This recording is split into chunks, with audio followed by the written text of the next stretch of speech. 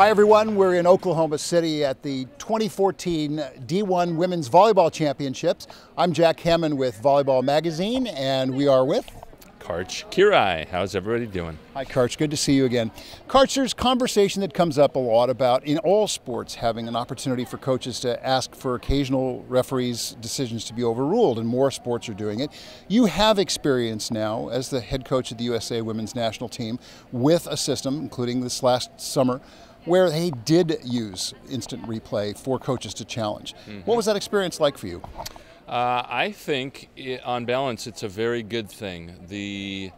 It's only been about a year in international women's volleyball that system, and it's different almost every day, so it's not a consistently implemented system. But the bottom line is we're looking for better calls. It's not easy to call lines when people hit the ball that hard and it goes that fast. In fact, the toughest calls, the ones we stress for ourselves on, challenging the most, are when the ball goes cross court. When it's right down the line, you can see the ball land, but things happen really quickly cross court. So those are the ones that we stress first and foremost. There are also the possibility in some competitions of challenging touch calls, of challenging net touches, things like that. But the more it can be implemented consistently, so we know what's going to be allowed from week to week that we actually can challenge, I think the better. So by the time we get to the Rio Olympics, assuming, and I never do assume it, we've got a big road to toward Olympic qualification, a difficult road to qualify for the Rio Olympics. But if we qualify and we get there, I think it'll be a pretty smooth system, and it'll make for better volleyball because it'll allow the players to ultimately decide the outcome more than the referees. Not that the referees do a lot, but it minimizes even those few mistakes they make.